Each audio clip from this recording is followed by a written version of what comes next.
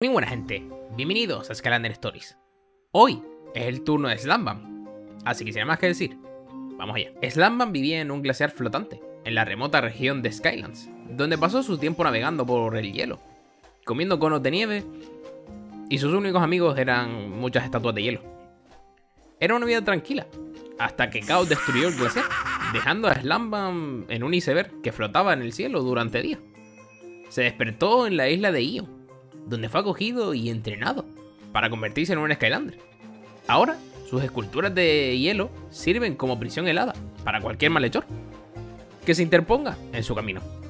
Y bueno gente, espero que os haya gustado y sin nada que decir, nos vemos en el próximo vídeo.